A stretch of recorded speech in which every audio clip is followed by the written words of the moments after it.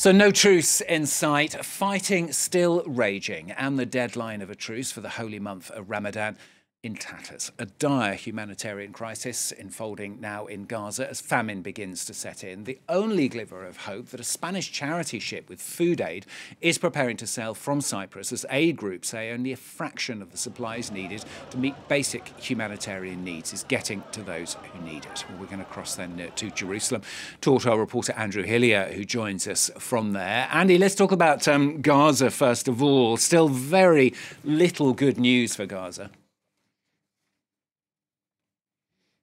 Indeed, Stuart, on the ground, the latest fighting mainly seems to be concentrated around the city of Khan Yunis. The IDF says its troops battling Hamas militants hold up in the Hamad town residential complex. That's a complex of modern apartment buildings that was originally funded by Qatar and was meant to house displaced residents displaced from earlier wars. In the meantime, Israel's war cabinet meeting last night to discuss those fading chances of a truce. And also in a rare message from Mossad, that's Israel's external security agency, the Mossad accusing Hamas of refusing to negotiate in good faith, saying it wanted to ignite the region. Hamas, for its part, saying that Israel was refusing to budge in its demands. And now the big question is, what is Israel's next move going to be? Of course, you'll remember Benny Gantz, a member of Israel's war cabinet, a few weeks ago, threatening to push into the southern city of Rafah if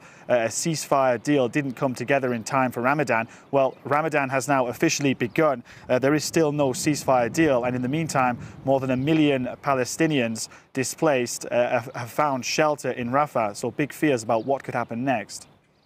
Meanwhile, Andrew, tensions as well are starting to mount where you are in Jerusalem as we held into Ramadan.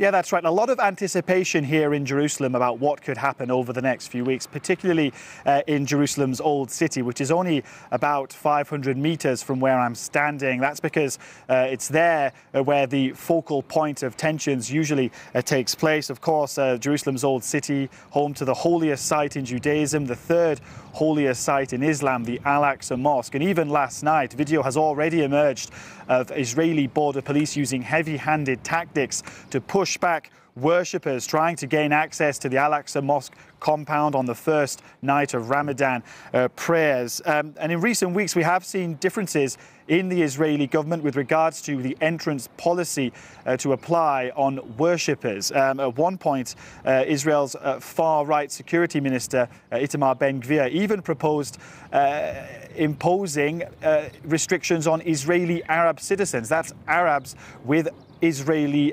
citizenship. Now, that was met with outrage. The Israeli Prime Minister Benjamin Netanyahu eventually overruling Ben-Gvir. And there have been efforts to calm tensions. Just last night, Benny Gantz, that member of Israel's war cabinet, issued a video message addressed to Israel's Muslim citizens in which he insisted that the war in Gaza was not a war against Islam. And he also accused Hamas of using Ramadan to stir tensions across Israel.